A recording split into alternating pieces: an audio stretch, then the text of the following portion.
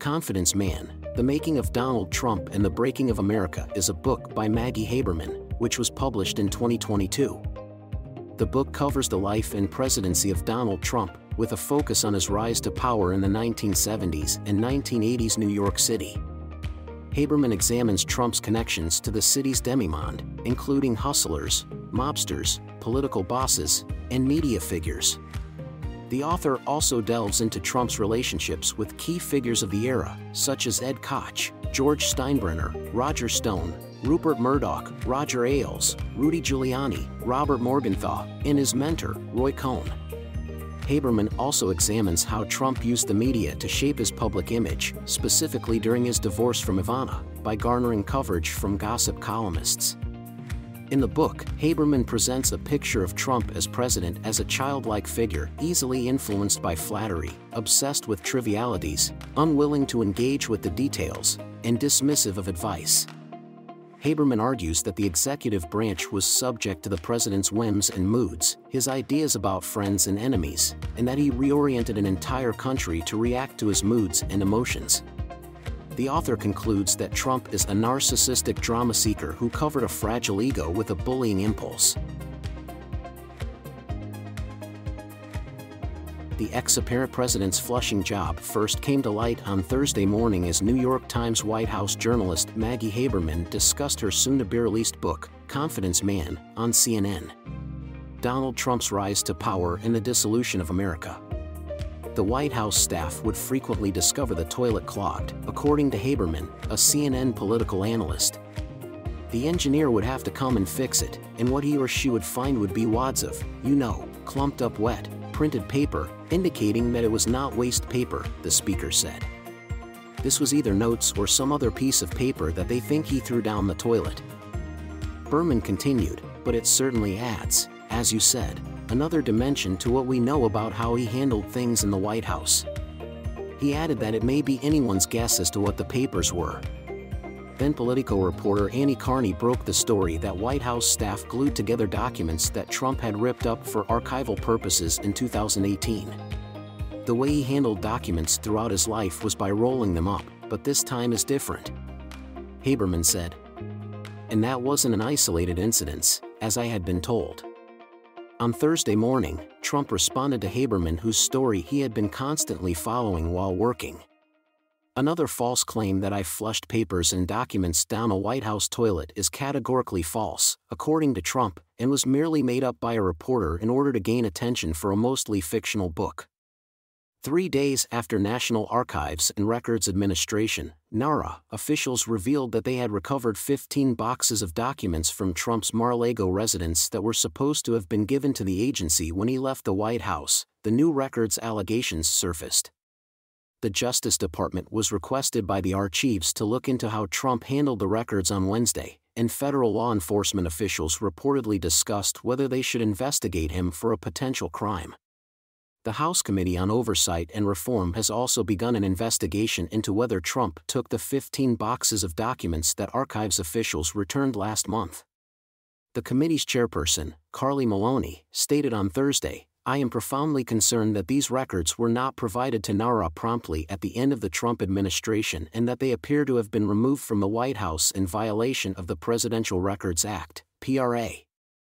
I am further concerned by recent reports that President Trump repeatedly attempted to destroy presidential records while in office, which could constitute additional major PRA violations," the author writes. Trump, though, insisted that he worked with the archives to return the crates to the agency. Following cooperative and respectful discussions, President Trump stated, "The National Archives and Records Administration, NARA, freely and voluntarily arranged with him for the transportation of boxes containing letters, records, newspapers, magazines, and other articles.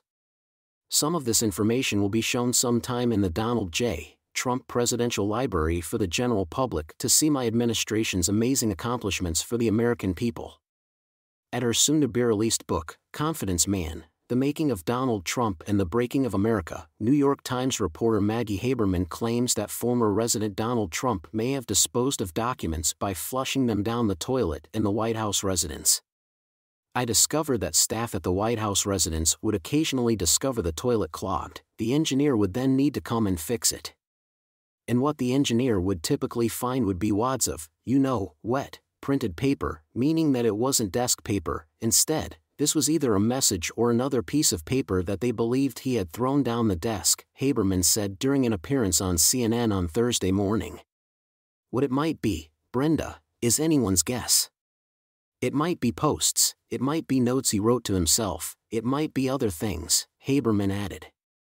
As you said, it definitely adds another dimension to what we know about how he handled material in the White House. The charges were swiftly refuted by Trump.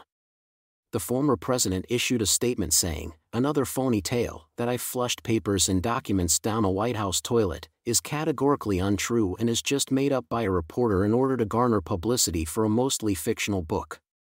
The Democratic Party is merely using this and the unelected Committee on Political Hacks as a showcase for how horribly our country is faring under the rule of the Biden administration. Trump has been accused of handling presidential records pertaining to his official duties, possibly in violation of the Presidential Records Act.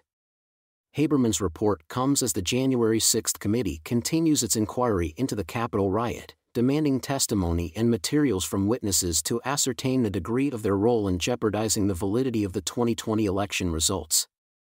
Haberman, who gained notoriety for her coverage of Trump over the past 7 years, claimed she was unaware of the precise frequency of an event. The toll system would need to be unlocked by an engineer, who said that this happened periodically. She claimed that the clogged papers were most likely from Trump's personal bathroom in the White House. The report also stated that she was unsure of his possible motivation. What the engineer would discover would be bundles of clumped-up wet printed paper, indicating that it wasn't waste paper. They believed he had thrown some kind of paper or notes down the toaster. What it could be anyone's guess. Haberman claimed to have made the discovery while conducting research for her upcoming book, Confidence Man, Donald Trump's Making and the Breaking of America, scheduled for publication on October 4. The book apparently chronicles Trump's biography from his formative years in New York to his time in the White House and presidency in Florida. Trump has drawn criticism for his record-keeping during his days in the White House. According to Politico, he had a history of paper-stealing habits that made staff members track his paper trail and piece important documents back together in order to comply with the 1978 Presidential Records Act. In mid-January, the National Archives and Records Administration recovered approximately 15 boxes of documents from Trump and reportedly requested that the Justice Department look into how he handled White House records. According to the Washington Post, some of the materials Trump briefly held onto after his time in the White House included letters from former President Barack Obama and North Korean leader Kim Jong-un. The memos were not retained for unknown reasons, according to his advisors, and the site also reported that previous President Bill Clinton had to return documents to the NARA after his White House exit. In a statement that was released on Monday, Trump criticized how the media had described his relationship with the NARA. "My association with NARA is described by the media as fake news. It was completely the opposite. Working with NARA to formally preserve the Trump legacy was a huge honor," he made a declaration.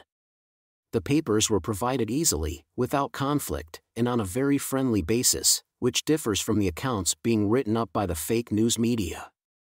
In actuality, it was perceived as regular and no big deal. "Actually, I've been informed that I was under no obligation to provide this material due to numerous legal rulings that have been made throughout the years." This was the summary of the book Confidence Man. I hope you're having a great day. I just wanted to take a moment to express my gratitude for your support on our channel. Your engagement and feedback are invaluable to us, and we are so glad that you are enjoying our book summaries. We are committed to providing you with the most comprehensive and concise summaries of the best books out there, and we upload new videos daily so you can stay informed on the latest literature. If you enjoyed this video, please help us spread the word by hitting the like button and sharing it with your friends and book clubs. And don't forget to subscribe to our channel to be the first to know when we post new summaries. Thank you again for your support, and we look forward to sharing more great books with you. Happy reading!